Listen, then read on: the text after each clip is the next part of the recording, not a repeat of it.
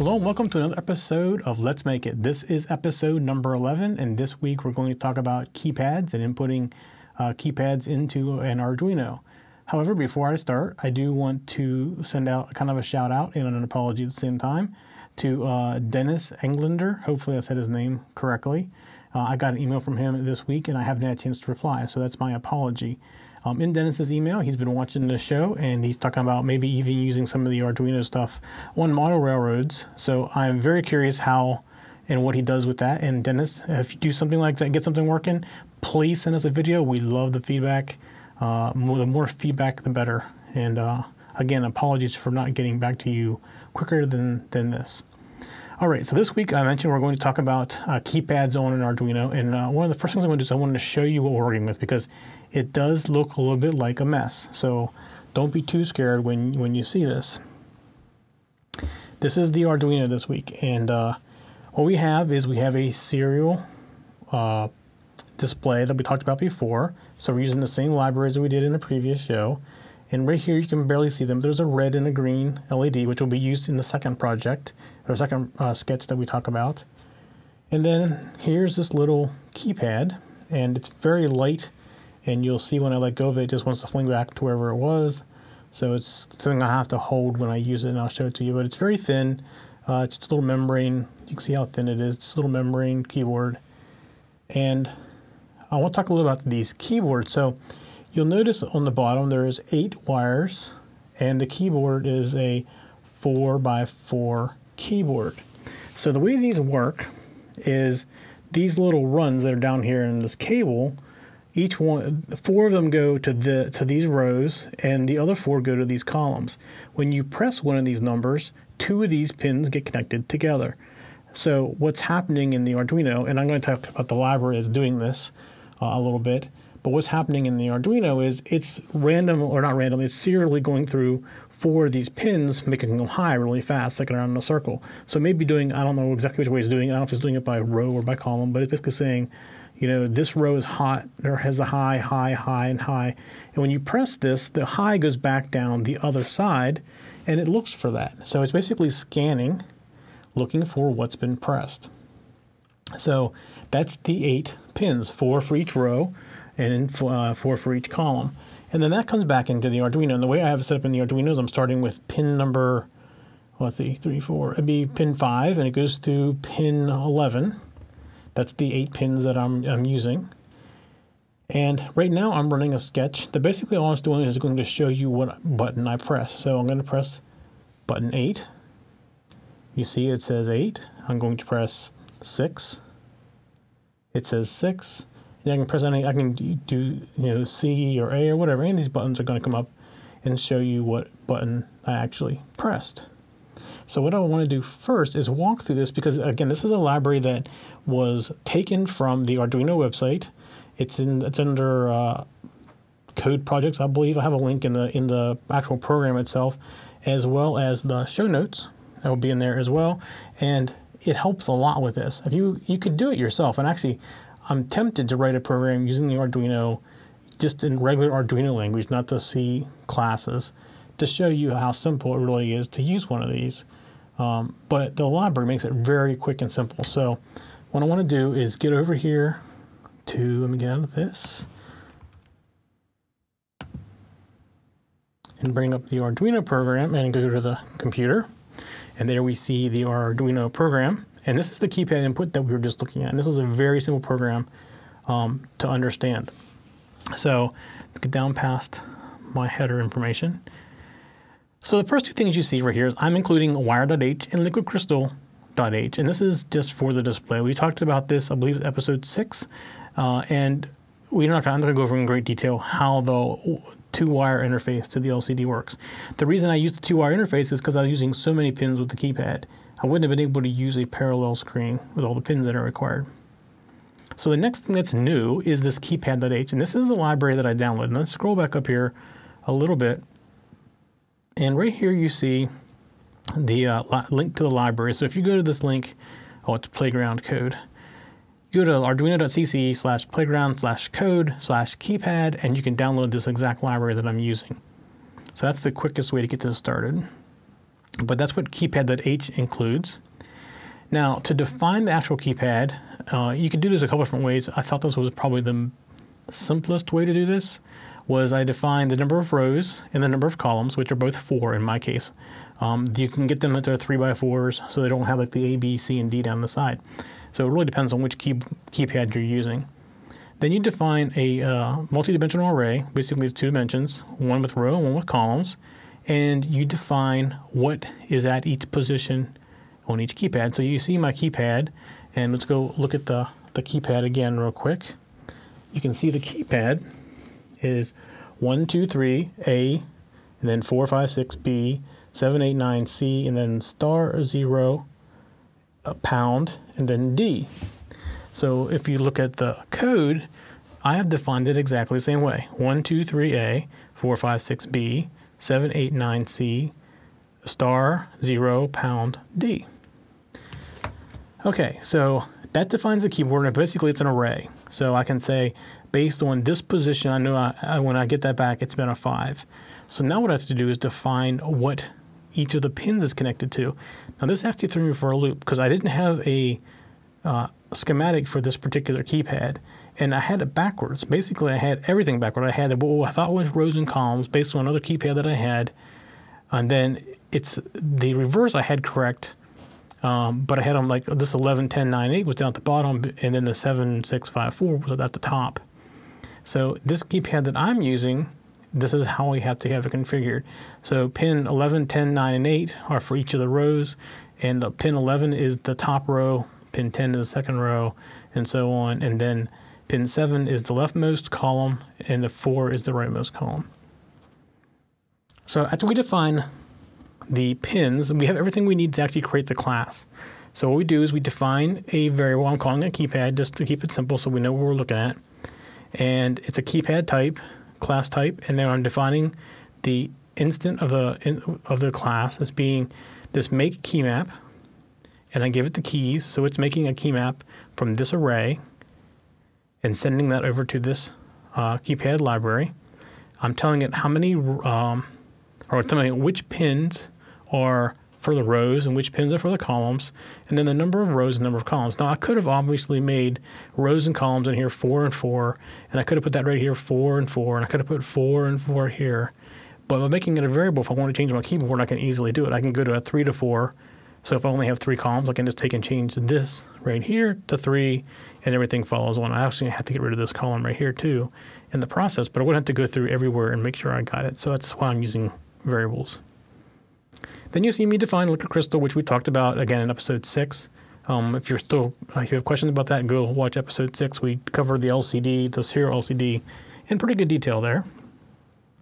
Then we come back and we're in the setup. So we do our initial LCD setup. We turn our backlight on.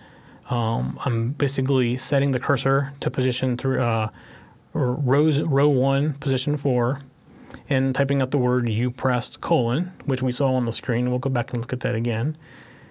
And then all I'm doing at this point, and this is the end of the program, as very simple, is I'm reading keypad input by doing keypad.getKey. Now here's the thing, and this library returns a 0 or nothing, basically null, if no key is pressed. So what I'm doing here is I'm saying if the value of the key that was pressed is not equal to 0, which means something was pressed, then I want to put my cursor at position 17 on the first row, and I want to print out what that key was that was pressed. However, if nothing's being pressed, I don't want to do anything, because here's what's happening, and this actually happened to me, and it was confusing to me when I first did it, is I didn't have this if statement in here. I was just doing set cursor print, and when I'm not pressing, when I'm not pressing a key, it comes back as null. Well, that prints a weird character on the screen, and so I was, as soon as I pressed it one time, I would see it blink and go back to the weird character. So I had to put this code in here to look for a key press. I was not aware until I started messing with it that it would return null like it was. And if you hit the button one time, it does not keep. It returns nulls in between. Eventually, we'll come back and it will tell you the key is still being pressed. So that's how simple this little program is. And now all it does, and let's go back again and look at the actual Arduino. And get the keypad here. And you see on the screen right there, it says you pressed, and the last thing I pressed was star. So I'm going to press 8. You see it says 8, and then there's 5, and there's 2. Right there's 2. So you see, it's all that program is doing is just showing you what input was pressed. Now that was pretty much what I was going to cover for the evening. However, about a half hour ago, I got this wild hair and decided I wanted to make something a little bit more. So I was going to basically bring the Arduino in with the keypad and the LCD and show you how to do keyboard input and how simple it was. And that was going to be my show. So that would have been like 11 minutes of a show. And I just didn't feel right doing an 11-minute show.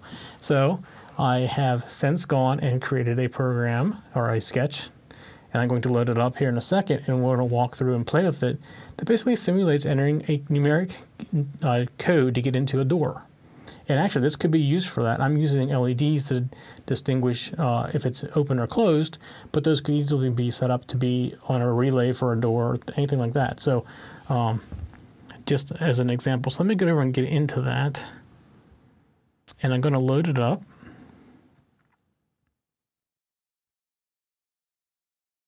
Okay, the sketch is uploading. All right, and it's done. So let me go over to the Arduino. Oops, Arduino. And, oh, still booting. So here's our keypad. Now I'm going to tell you right now, our code is 1, 2, 3, 4. So if I enter in my code, 1, 2, 3, and 4, you see the green light comes on and it says access granted, welcome. But let's say I put in 1, 2, 3, A. All right, that's an invalid code. Let's say I put in, well, it's still, there we go. Let's say I put in 1, 4. Oh, invalid code.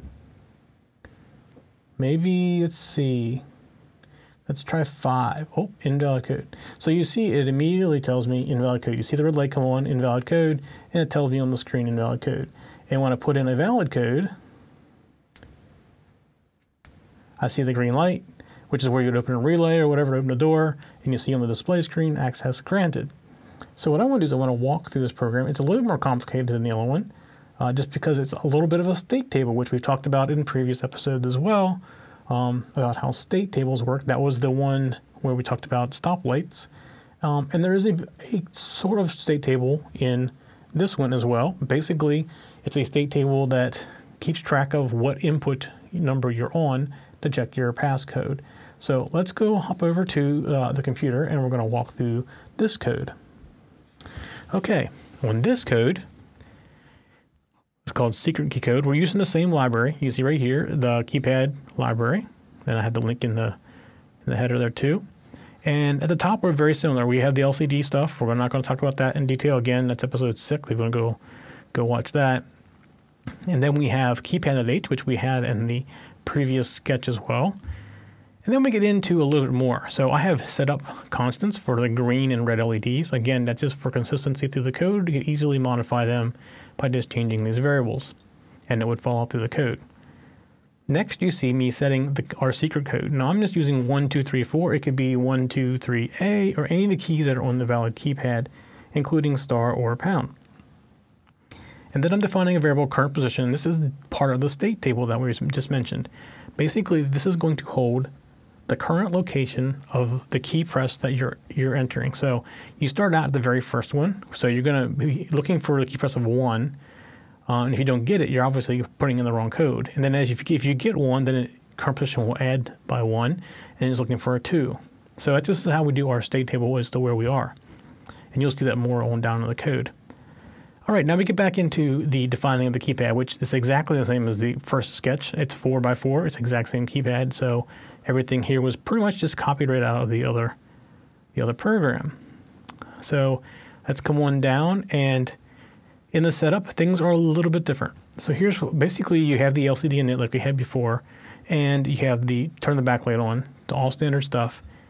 But then I'm going to display the screen that you are sitting at by default, which is the let's make it, and let's go look at this. So we're going to see how this is all working. It's this screen right here. It says let's make it secret code project, enter secret code. So let's go back and look at what this subroutine does. So I'm going to call display code entry screen. So let's go find that down here. All right, here it is, display code entry screen. And the first thing I do is clear screen. Now, there's probably a more proper way to do this, but because I only had 20 to 30 minutes to write this, I did it the old-fashioned clunky, what I would consider clunky way, which is I set a cursor and I blank out each of the lines. It's probably not the most efficient, but for an example for this, it's going to work. There is probably a screen blank code. I just did not have a chance to go look up what it was. So I just did it the quick and dirty way. So back to our display code entry screen. Here is the clear screen. I'm going to set my cursor to the first position of the first line, and I'm going to put out, let's make it secret.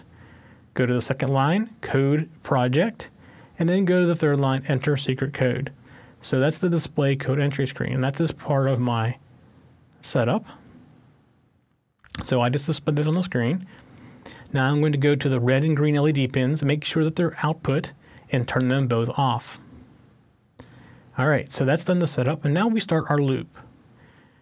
So here is our loop, and I'm going to define an L, and L for me always means loop, and you'll see that in the for loop down here, how I'm going to use that. I'm also, now, this should actually probably be on like this, because I'm going to take the key input from keypad get key, and if it's being pressed, which means it's not equal to 0, I am going to first of all blank out an area on the screen, and you'll see in a second what this does, and I'll show you how this works. But this area of the display, which is the fourth line starting at the 14th position, is going to be blanked out, and then I go back to that same position.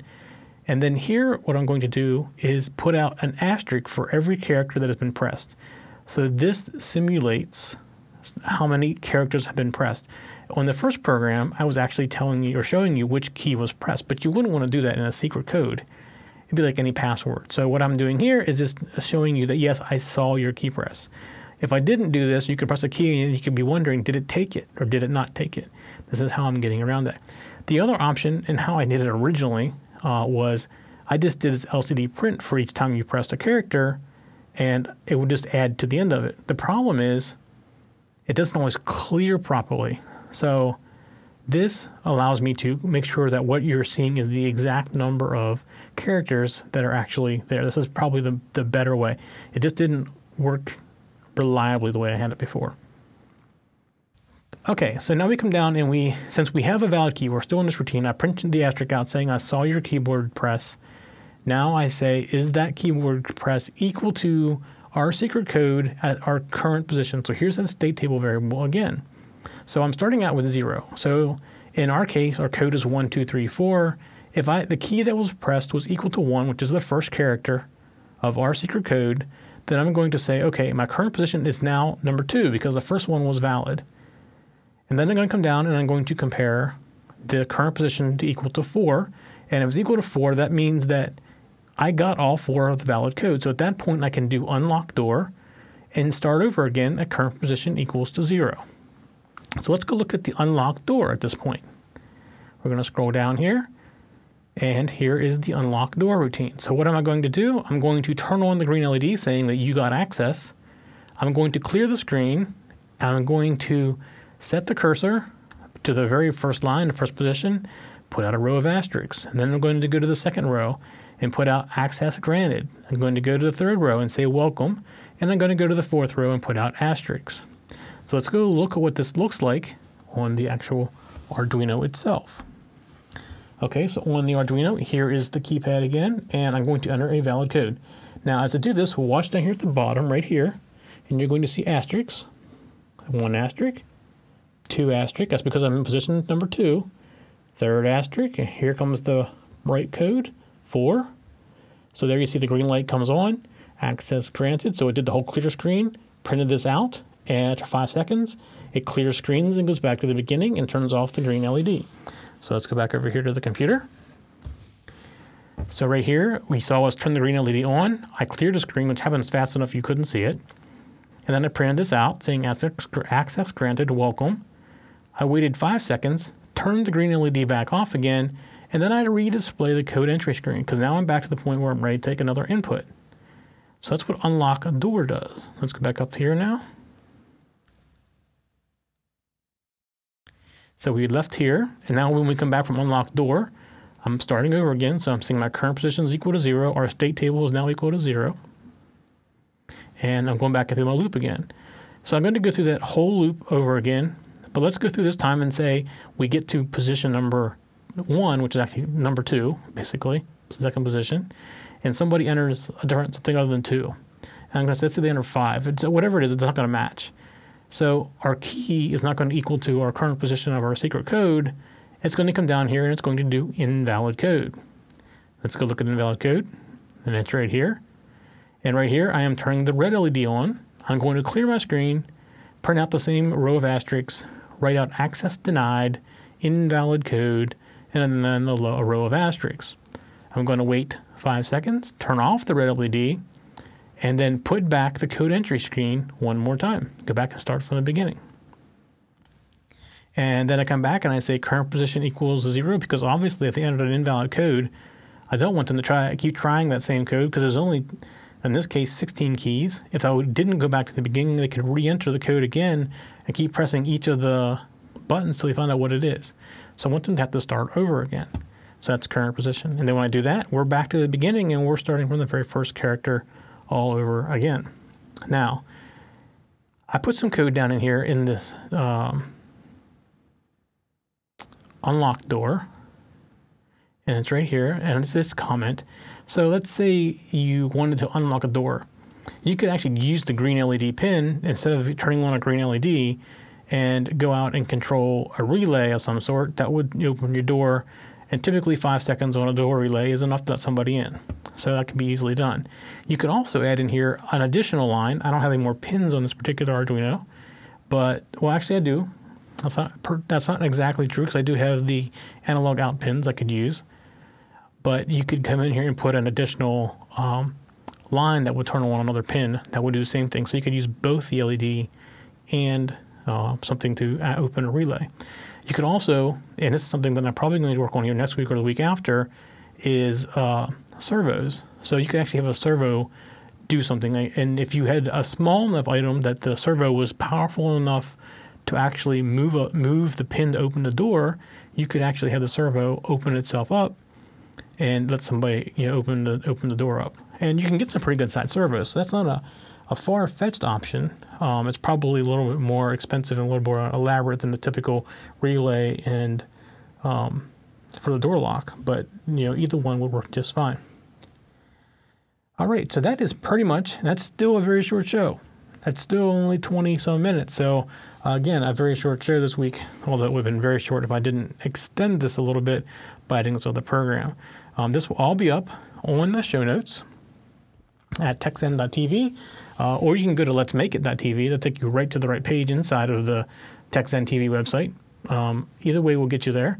And this will be episode number 11. I'll put all the show notes up there and links to everything. I probably won't have links to the display or anything because that was all in a previous episode. Again, episode 6 was the LCD. I don't remember what episode was the state table. I think it might have been 8 or 9, episode 8 or 9. And it's the one about stoplights that talks about state tables where we actually build, stoplights with car waiting sensors and stuff like that. I love the feedback. As I mentioned at the beginning of the show, I got some feedback this week I didn't have a chance to answer yet. I will get to that very soon.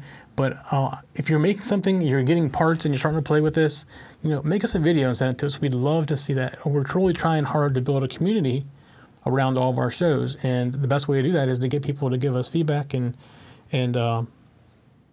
send us your examples of things you make. Also, I would like to have feedback as what you would like us to show you.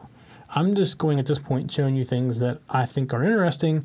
And my first 9 or 10 episodes really was focused on getting you used to the Arduino and the language and just getting the basics in there. But now I'm getting to the point where I could go a couple different directions, and I kind of want some direction from our viewers as to what you would like us to show you. I actually have some Raspberry Pi projects coming up here. The other project I mentioned, like on my first or second show, I'm ready to start working with that a little bit more. and showing you how to do some wireless, like with Zigbee. So, I mean, a couple of things like that. Next week I said about servos. There's a couple different things that I still can do that I have planned before I would leave the Arduino, but I don't mind sticking with the Arduino a little bit longer if you have something that you want to see or you want to learn. And I love the feedback to kind of set that direction a little bit. And again, we're trying to build a community, so if you're watching us like on YouTube, you hit the subscribe button. That helps us a lot. Tell your friends about it. Hit the like button. Things like that. Just help get the word around so we can keep building the community. If you're watching us like on iTunes or something like that, there's subscribe there too, and that's actually a great way to get us because it's completely automatic. It'll download to all your devices, your iPhone, your iPads, whatever, and you can download it and watch it on your time. And I think that's part of our whole slogan is technology on your time, and that's kind of how we like to do it. We do like people being in the chat room. Now tonight I'm here in the chat room all by myself, and it's a little lonely in the chat room right now, and we'd love to have you come and watch us live every Tuesday night at 7 p.m. Today I got started a little bit late. The stream came up about 7:05 because I had some problems with the stream, but I didn't get started about 7:20. But the pre-show stuff, if somebody's here, I'll answer questions and talk to them before and after the show, both in live chat. We also have a ton of other shows. We have a new one just came out that we think is really going to catch on. It's actually a fan-based show. It's the first one of these we've done, so it's a little bit of an experiment for us, but it's about American Idol and American Idol fans and what do they think about how America voted and who they like, things like that. So it's a very fun thing. It's also very interactive. We invite people in via Google Hangout to come in via video and talk with us what they think. And that's on Thursday nights, about a half hour before the results show we start. Talk about the shows of the week and what people thought about the performances. We don't do a lot through the results show. We talk during the commercials, just do recaps. But then afterward, we talk again and see what people thought about the results. Do they think America got it right? Or why do they think they got it wrong? Things like that. So it's a very different kind of show for us. Not very technical, more fun. And but we have all kinds of technical shows, too. If you're into security, we have Security 101 for people who are new to computers or aren't really internet security savvy. We have Security Coded, which is for security professionals and IT professionals. We have a Mac show to show you how to get used to the Mac if you're moving to a Mac from a PC. So we have all kinds of things like that, and we'd love input for new shows. And again, spread that around. We're trying to build a community for all of our users, and we'd love to have the community start to grow a little bit faster than what it's been. So if you see a show and you like it on YouTube, click the like button. That definitely helps us out and help get the word around. So we definitely appreciate that.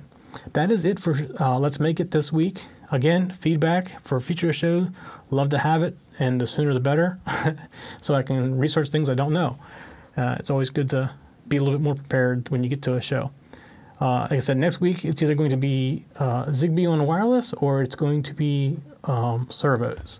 One of those two for next week. And we'll see you next week.